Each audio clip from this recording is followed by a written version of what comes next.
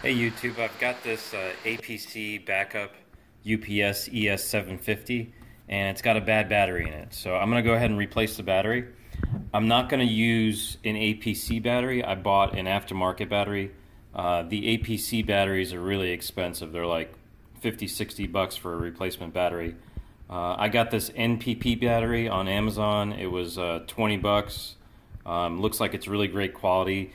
NPP is ISO certified, so most battery manufacturers that you'll find on Amazon are not ISO certified, but NPP is ISO certified, so I trust them a little bit more than some of the other manufacturers that make these replacement batteries. The part number for the APC battery is an RBC17, and the NPP replacement's an NP12. I'll put the link in the description for the battery.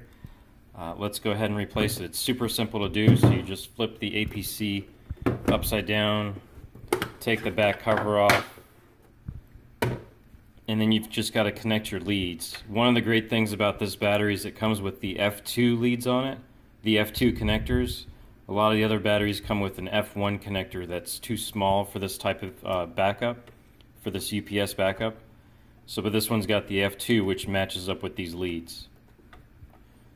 So we'll go ahead and replace it here.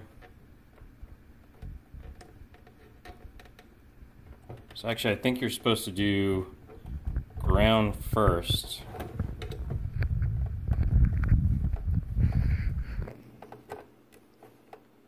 So there's the ground.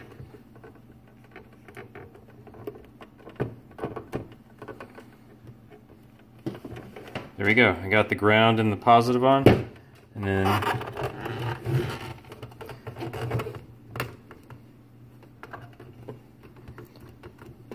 and that's it. It just slides right back in there, and then the cover goes back on. And that's it, you're done. Thanks for watching. As I wanted to show you, after changing the battery in the battery backup, the APC battery backup, I'm now getting 130 minutes of estimated battery time. That's pretty awesome. With the original APC battery, I was only getting like 60 minutes, and now I'm getting 130 minutes with the NPP battery. And you can see here the stats on it. So I ran a test on it, and you can see there it passed the test, and it's working perfectly. So I'm really happy with the NPP battery so far. It's working out great, much cheaper than doing the APC battery. Thanks for looking.